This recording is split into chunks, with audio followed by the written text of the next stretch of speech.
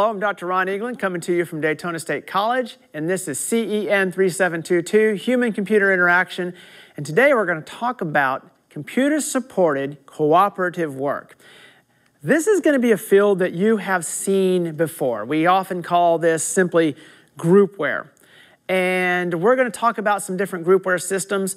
I think most of you will have had some exposure to these types of groupware systems, but I want to make sure that everybody has at least a good understanding of groupware, especially in the field of HCI, because you're probably going to be designing something that's going to be used by multiple users. And as soon as you put this together so that they're being used at the same time by multiple users, you've essentially got a groupware system. So we're going to look at some of the existing groupware systems that are out there, but we're also going to look about what things you need to take into consideration in designing groupware systems and dealing with systems that are actually used by multiple people at the same time. So, groupware, what is groupware? Well, groupware is anything where you've got multiple users using the same system at the same time. These may be systems that you don't necessarily think of as groupware. So for example, the registration system that you use to register for classes here at Daytona State College, if you're registering for classes, well, that is a groupware system because multiple people are using it at the same time. And the information that you're putting into the system by registering for classes is going to be used by another user, let's say the instructor, to form a class role. So it does make it an actual groupware system. It may not be something that you think of as a groupware system because you might be using things like chat systems and conferencing systems as groupware, but it is. So there are a lot of different kinds of groupware systems. The point that we're going to make out of this is that you've gonna have to deal with this concept of multiple users at the same time dealing with the systems in your interface designs. This is a very mature technology. It is used all over the place. So let's go into the basic definitions of groupware and let's look at the simple same place, same time, okay, versus different place, different time. How does this classify? So if you're together, you're at the same place at the same time, and you may actually be using a computer system where you're literally sitting in the same room and we're all using it together, there are still groupwares to support that type of situation. If I'm in a classroom giving a PowerPoint slide to a group of live students, well, the PowerPoint itself is a form of groupware that I am using to control the meeting of those students. So same place, same time versus same place, different time. As soon as you move the temporal aspect away, you're now dealing with the concept of an asynchronous form of communication. We don't communicate at the same time. We may be at the same place, and we actually do this. If you've ever been anywhere in a hallway and any of the classrooms around here, you'll notice that there's bulletin boards. Those are actually asynchronous groupware systems. Okay, somebody posts up, I've got an apartment for rent, boom, sticks it on the board. You go by and you pull off the phone number that goes with that. Well, that was just a form of groupware right there. And it can be done electronically or not electronically, but that has the same place but a different time. You weren't there when the person posted the thing up. And what we do all the time in the classes that we teach, where I maybe don't, I recorded this now, but it's available to you at a different time, and we're leaving messages for each other, that's also asynchronous. These are all methods of communication. They all have interfaces. They all work together. So the functions of groupware systems is communication and coordination.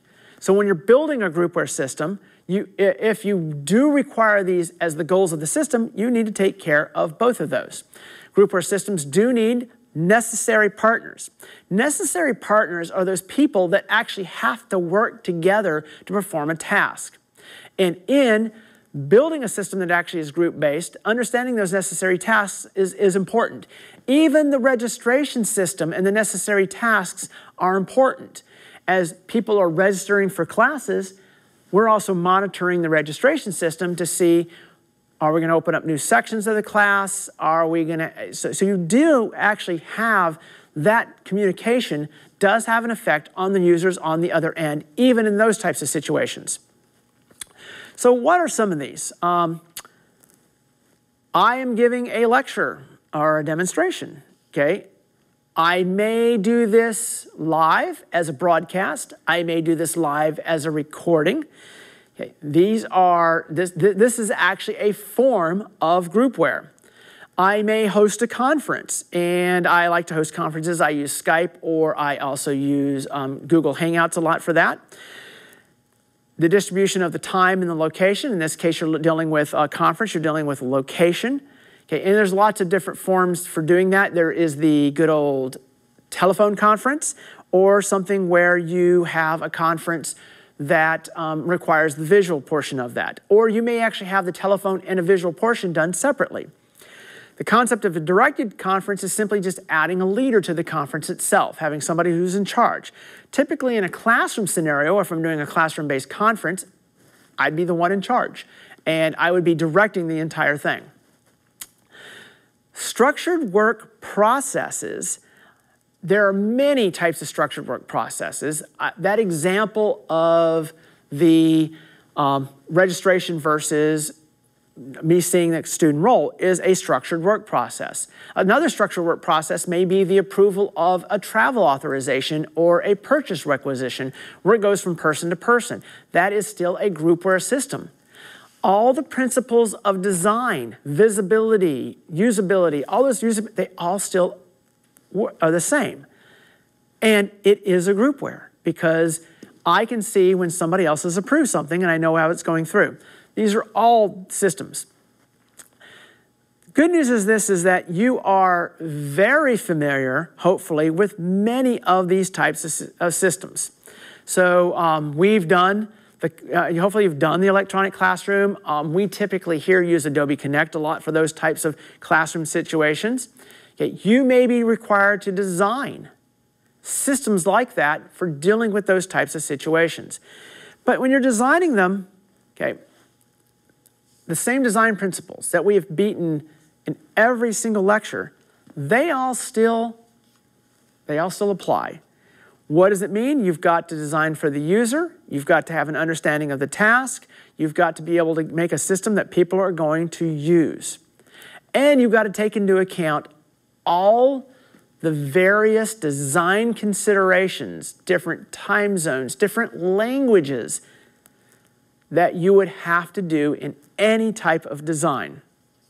So one of the ones that I am going to point out, however, is the concept of size, because this is something that we actually have not dealt with or talked about in any of our other designs, because it's unique partially in the use of groupware systems. So if I design a chat system and I've got 6 people that are very active on the chat, that chat system works very well for a size, and that size may be anywhere from 3 to, let's say, to 10. But if you've got a live chat system and you've got 500 people participating, it goes crazy. It doesn't work. So the number of users, now that doesn't mean you can't design something that can deal with 500 users. It just means that that standard chat system is not the way to do that. And so you do need to take into account this as you're working through this. Again, standard design unpredictability, the concept that you may actually have resistance. Now, some groupware systems deal with the resistance that I'm going to call this political resistance. So political resistance is when somebody has a specific something that they're using as a power base. They have access to this information, or they have access to this system. It becomes a source of power for them. Politics is usually about the allocation of power. And in groupware systems, you're normally asking people to give up control of things that they may have actually had as part of their power base. So you need to be able to deal with that level of resistance that might come in the introduction of groupware systems, or systems that are used by multiple users, because you are giving up information about to make the collaborative environment. So benefit is also, and this is something we really haven't talked about a whole lot, the concept of the personal benefit. Acceptance of almost any type of HCI system is going to be much better if the users of that system actually have something that they gain as a personal benefit, not just a group benefit or not just an organizational benefit, but of a user. And yeah, it's sometimes challenging to figure out what is that personal. And the personal benefit may be that, wow, I'm able to accomplish this task in much less time, therefore I am able to do other things. In groupware, especially large-scale groupware or those types of things, you may actually have this compounded quite a bit. So cooperation, power structures, and also the invisible worker. In scenarios where, in groupware allows you to do things that you weren't able to do before. It allows you to create virtual offices. It allows you to have people working from home. You've got things that will change because of this new paradigm that you've actually introduced with the concept of the groupware. Okay, and what does this mean? Well, you may have the invisible worker, and managers don't typically like the concept of the invisible worker. What that means is you're going to have a shift from time at a location to productivity as an employee. What does that mean to you as a designer? Well, guess what? If a manager is necessary for the acceptance of a system, and the manager was used to making sure that all the employees were in their offices at specific points in time, and now they have no way of measuring that, they're still going to have something that they can, as a manager, use. So a measure of levels of productivity may have to be introduced into the system to provide for this. So there are all sorts of issues that come together when you put together the ability and things that you can do with groupware. I only want to scratch the surface with what I want to do here because you can get really deep into the weeds when you start dealing with how do you manage organizations based on the capabilities of technologies that you're introducing that allow for asynchronous or non-place-bound scenarios. And I think all of us have seen this in the workplace. This is a total adaptation to new things. However, what we do want to understand is what is groupware, what is this capability of having collaborative work together, and what are some of the functions that you get out of groupware systems, but most important, okay, what effect do these have, and what things do you have to consider if you're designing systems as either groupware or cooperative work-based systems.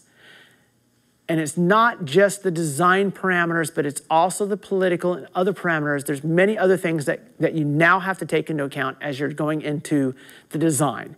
There is always a way to solve the problem, and that's what I want to leave you with here. But solving the problem usually comes from a good understanding of the problem. So, Dr. Ron Eaglin, signing out with CSCW, our computer-supported cooperative work from Daytona State College.